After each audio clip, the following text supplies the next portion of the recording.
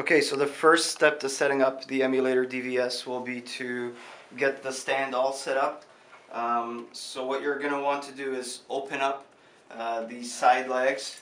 There's actually a foot that swings out, and then the arm swings out as well. So get that set up, get that off to the side, do the same with the other one.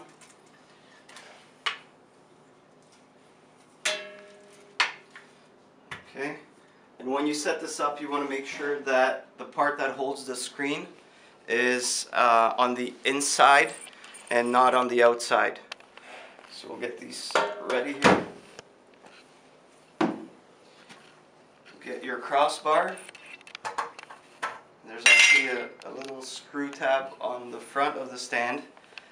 That's going to release it so that you can pull this out. And there's a button here, and you want to bring this up as high as it will go. Okay. Then what you're going to do is you're going to grab one of these side screws, put it in through the bottom hole. If you have a big 46-inch screen, you're going to want to do this on the lower level here. If you have a 32-inch screen, you're going to want to put your crossbar up at the top here 6 inches higher. So we're going to put this crossbar in place on the one side here, and it just screws into place. Then you're going to want to grab the other side, release the screw there, and bring this up all the way as well.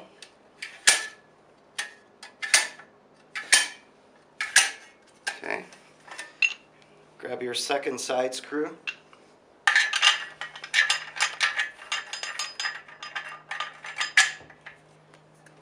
And just attach it to the crossbar.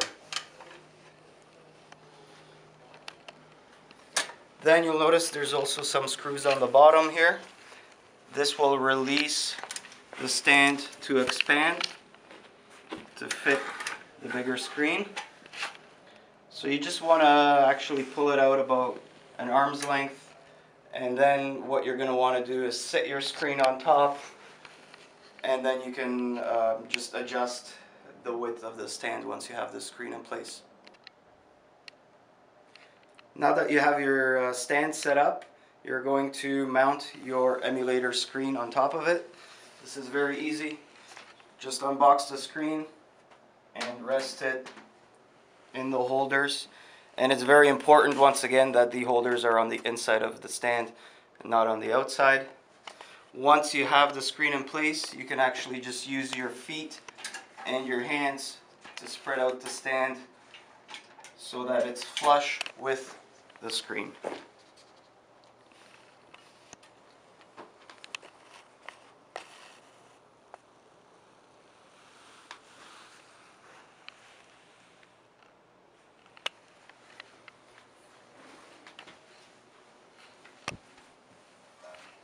Then you're going to mount the projector shelf, and that goes in the front of the stand. And if you notice, there's two hooks on this shelf. There's a bigger one and a smaller one, and of course the smaller one fits on the small cross piece and the big one fits on the bigger one. Okay, so now that we have the screen on our stand, we're going to wire it all up. You get a power supply and a USB cable with the screen. Very easy. The power supply just plugs into there.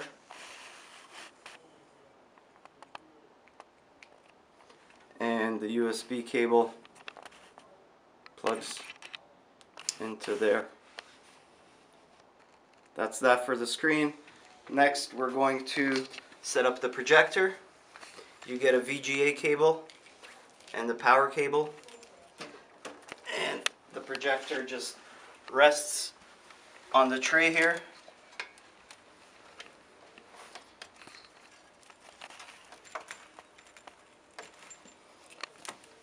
Plug the power cable in, like so, and the VGA cable like so.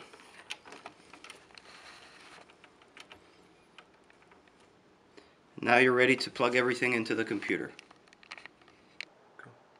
The next step is to plug your touchscreen into the computer. You're of course going to need the Mac to VGA adapter. Plug that in. Get your VGA cable from the projector.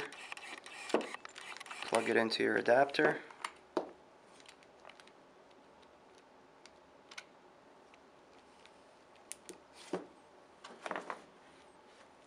And the USB cable from the touchscreen into the USB port of your computer.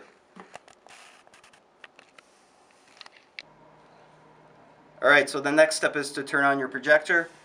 There's a power button right on top of the projector. Turn that on, and if you don't get a video feed to your projector right away, just pull on this little adapter, plug it back into the computer, and that'll reset the video feed. It's going to find its source. Once that comes up, what I do is I'll open up a folder in full window mode,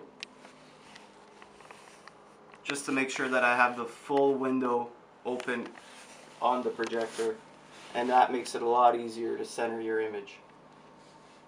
Next, you'll want to actually focus the image, and there's a little focus wheel right on top of the projector. There, now we have it in focus. Okay, you will also want to make sure that you are in 16:9. That's found under the display settings, format, and just make sure that you're not in 4:3 or 16:10 or anything else. You want to be in 16:9. You might also need to shrink the image a little bit or make it bigger. That's done with either the overscan option, or it might be labeled as zoom.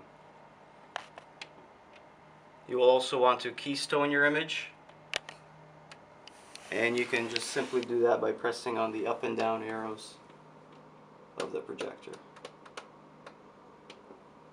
Then to level the image or center the image of the projector, you will need to move these little feet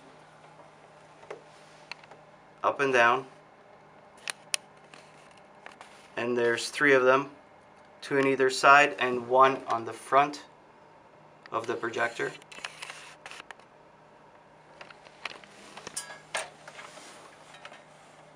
And just center it as best as you can by moving either of the feet. Once the image appears to be centered, you can zoom it in and make it bigger.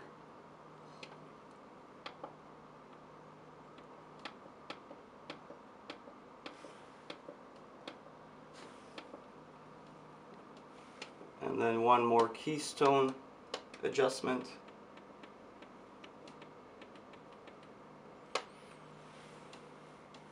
You only have to do this the first time that you start this. Once you've done this, it's a setting that is always done from this point on.